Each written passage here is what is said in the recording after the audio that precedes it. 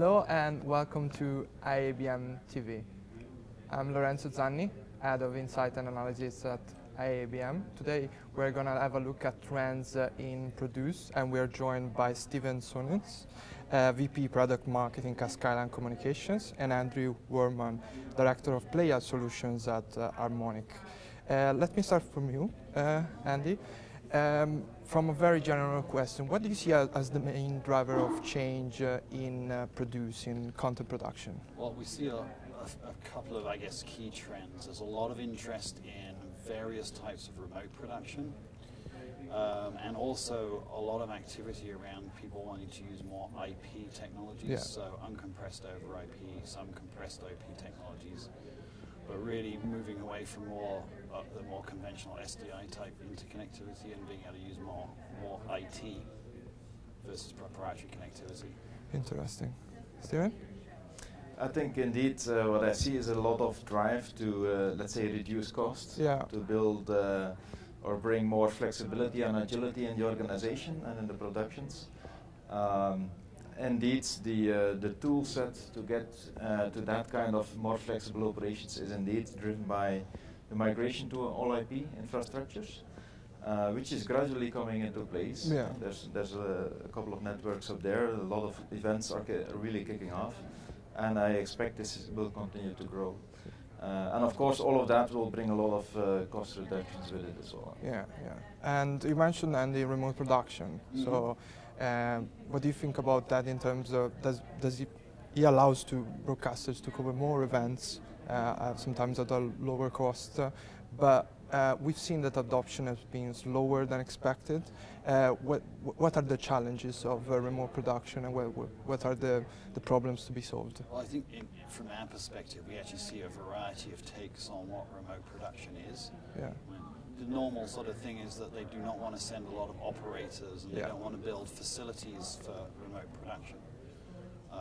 So particularly big events like summer games and this sort of thing, the way people are going about it has changed quite dramatically. Yeah.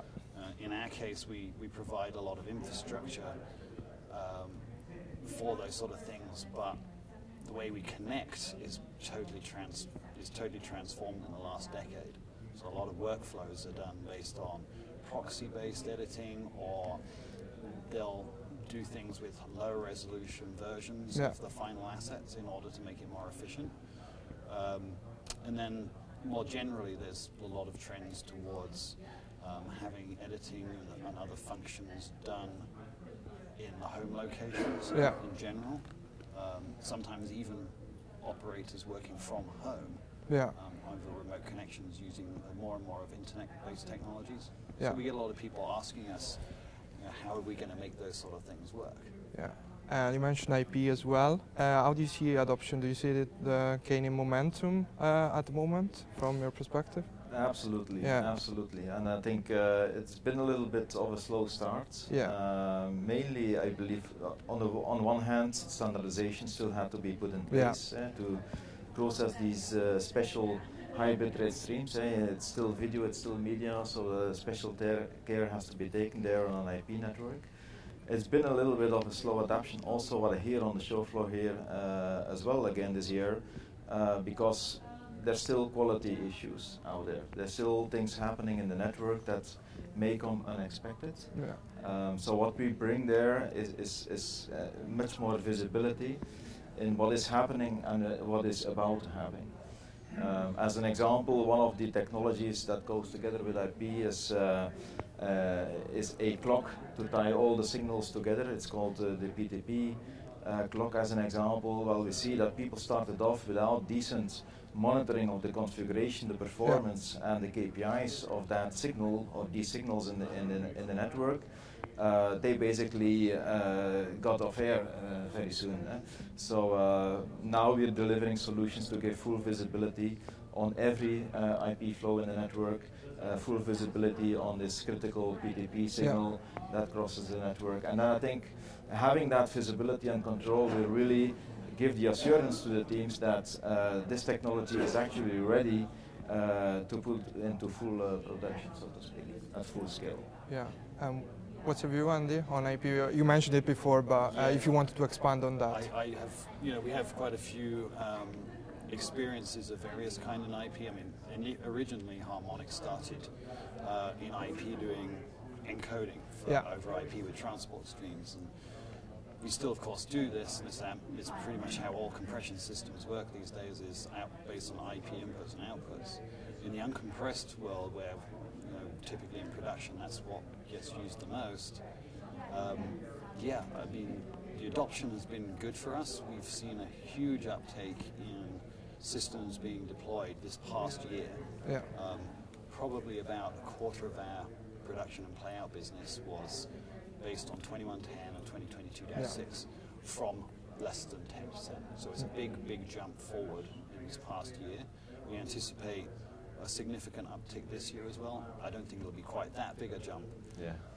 The interesting thing from that, though, is that we saw a very big difference between large systems and small systems, and there really isn't people doing much in the middle. We tended to find that either they were doing dozens of channels or they were just doing a handful. Yeah. There's not really that sort of middle ground. And the other interesting thing about this area is that most of the early adopters are actually jumping straight to all IP. Yeah. They're not in the hybrid or migration path. But that's now not what we're starting to see. The customers that are coming along now, their challenge is that they're not going to do an all IP infrastructure. They're actually going to run a mix of SDI and IP. Yeah. So what was anticipated as being a ramp didn't happen initially. It was all like jumping straight to IP. But now this anticipation of people needing to mix SDI and IP, certainly from our perspective at least, that's what's actually starting to happen now. So it's almost like a second wave of early adopters. Interesting point. Is that driven by new facilities as well? Building new facilities? New facilities or rebuilds tend to cause people to think about just jumping to all IP. It also seems to be very tightly linked to why large systems tended to be significant in the fact that they would just cut and do everything, so you had to have a large budget to do it. Yeah. The systems are quite complicated because of that. Versus what we're starting to see now, which is actually a bit more mainstream activity. Yeah, yeah. And let me jump on another big topic in the industry now, on the cloud. How do you see cloud in the production environment at the moment? So I think it's still early days. Early days, cloud. I think people have some really good ideas about how to use the cloud. We do a moderate amount of cloud-oriented production. Mostly our area of expertise is really on the contribution and distribution when it comes to live. So we tend to be towards the end of the live production process from that point of view. But it's interesting also from other angles. We work with partners that are dealing with remote production. They're using our storage and infrastructure products to drive the uncompressed workflows as well. How they're creating all sorts of workflow possibilities, some things that I hadn't guessed at, but absolutely genius ways of leveraging proxy and metadata and this sort of thing to drive very interesting workflows. Stephen?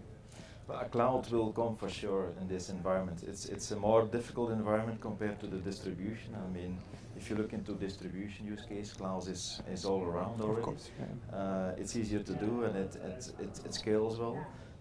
But if you look into the production, cloud is even a better use case, I would say, because it's all event-based processing. You don't need that capacity all the time. So cloud will definitely be there eventually. I don't see it as much yet today, but everybody talks about it. It's really already very much in use for file-based processing in the production domain, but for live production, I think eventually it will come the mainstream. Yeah, and I'll tell you another thing I heard a lot today when talking about the cloud security. Is that still a concern for media companies going forward, going towards cloud and IP? Do you see that as an important issue in the production environment?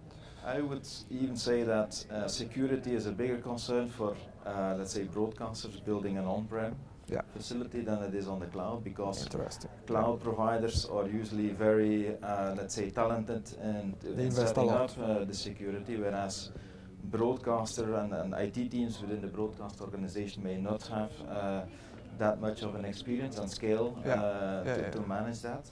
So I see much more concerns for people building on-prem IP infrastructures. But again, what we do there is indeed giving that level of visibility, as well as automation.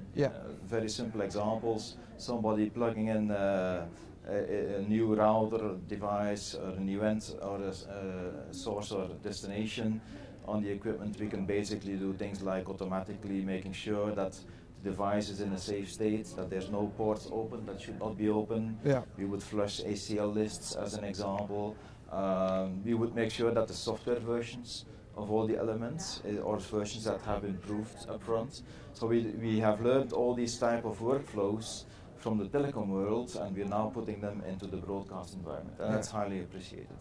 Interesting. But still a lot of people mention security, so is it more of a cultural challenge, is it? I think some organizations are more diligent than others. I'll say from our angle, we see a lot of people, most people being far more aware of what the risks are, and a variety of different strategies to deal with it. We're very concerned, as you pointed out, about the issues on-premise versus the ones that take place in the cloud. In fact, one of the things we do is to make sure that uplinks to the cloud are secured on-prem before they leave. So that angle of risk is eliminated. Very, very interesting. And you talked about automation. Let's have a look. Let's talk a little bit about that as well, and also all the I try to distinguish what's real and what's hype in terms of AI, machine learning. What's your work on that? What we see today, and that's a snapshot of today, is that as people migrate to an IP-based environment, of course they look at automation at the same time. But the fundamentals of the workflows have not changed necessarily yet. As the functions will become smaller, microservice-based processing, I think the workflows will have to change as well, otherwise you don't get the benefits of going into an architecture like that.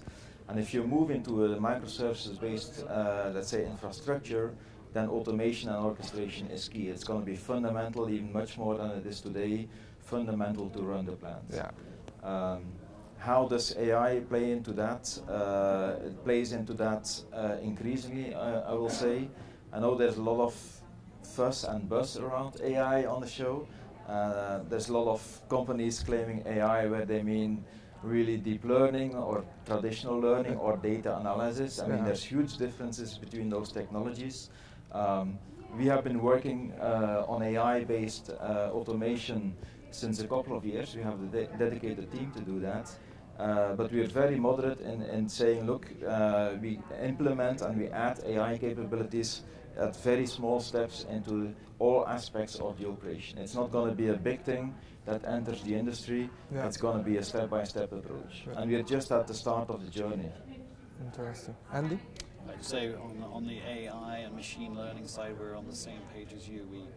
We use it appropriately, and we try to actually be very clear about what we really mean when we're talking about it. I mean, we obviously use it a lot in compression technology. That's our area, and it's produced some very unusual results. I mean, I was very intrigued by the visual perception system is an unusual thing, and it doesn't necessarily do what you anticipate. So, an area, and it does actually apply to production in that what the eye follows is not really what you might necessarily think about in terms of compression or things that you might want to actually know in a production environment. Is actually has turned up some interesting data. It's quite fascinating. It is a fascinating area, but we're just at the start. Exactly. That's the very interesting thing about it, is because we're so new in this area. And what's interesting, we talked a lot about efficiency in production. What about quality? Is that less important? Talking about 4K UHD, talking about immersive formats as well. I'm throwing a lot of stuff in the mix. Is that as important as it used to be, or is that less important? I think it is absolutely important. I mean, you have to think about the number of production things that happen in 4K and people looking beyond 4K. But what actually will be delivered is not going to be 4K. It'll be 1080i, 1080p. It'll be sort of web and mobile. But they're not doing it for that reason. They're They have assets that can be reused in the future. When you can down convert that, you actually get clearer, crisper images. And so the result is all about quality, really. Yeah. And again, even with things like compression systems and using visually lossless compression, it's still all about quality. Yeah. It's just being more efficient about the infrastructure you're using. Interesting. But no one wants to give away the quality part Yeah. at the production level. We can be selective when we get down the chain. Yeah. That's okay, but quality in the production, that's key. The values are still high. Absolutely, Yeah. Stephen, do you want to add something on that as well? Well, from our perspective, we're not touching the video, but being in this business for quite some time, I fully agree with my colleague here. I mean, quality will remain king, and it's so important. Certainly in production, that's your source content. It needs to be good, and even if it cannot be displayed at full quality today, it will have to be displayed at full quality to the end customer later on. Yeah, absolutely. So last questions to both of you. What's coming next for content production technology, and what's your company planning for the long term? What we're planning for is continue our paths towards full automation and orchestration of workflows. Yeah. We have invested already heavily into being able to manage, let's say, cloud-based infrastructures, to be ready to manage those fine-grained microservices and tie all of that together in a seamless way. Yeah. So that's definitely one area that we are investing in. Another area that we're investing in is of course the AI aspects, but that's going to be a roadmap of, let's say, many years to come. We're just at the starting point there. And last but not least is all aspects of building a platform that really allows collaboration across different teams that may be all located in a single location, multiple locations, working from home, etc. So tying that collaboration, these teams together is what we want to accomplish. Andy? Yep, so we spend a lot of our time focused on media over IP. That will continue. 2110 in the bag, great. Now it's all about making it easier to connect things. We actively encourage that. I think that's critical in production, in particular because it is an environment that changes a lot. Yeah. Potentially, in certain cases, it's changing several times a day. But so there's that angle. Other areas, when it comes to compression and those sort of technologies, once you're done with the production, that's going to continue as well. But then higher resolutions are also coming. Yeah. 8K, we're having some fun experimenting with that stuff. Yeah. That's all good. And there's a good case for it, I suppose. Yeah. I quite enjoy looking at that sort of thing. So yeah, I think really a lot of our focus is on the IP and also on using more commodity IT. Yeah. We're a software company. Yeah. In fact, both of us have that in common. Exactly.